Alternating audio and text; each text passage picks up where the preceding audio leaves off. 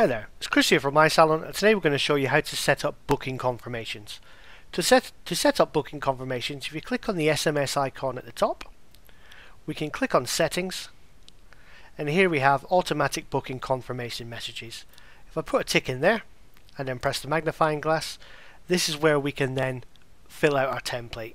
So we can change the text here, we have mail merge fields down the side that we can add, and if we press Save on that, that'll save that template for you. So these messages will automatically be sent whenever you make a booking. So it'll send that text straight away to the client. And that's how we set up booking confirmations in iSalon.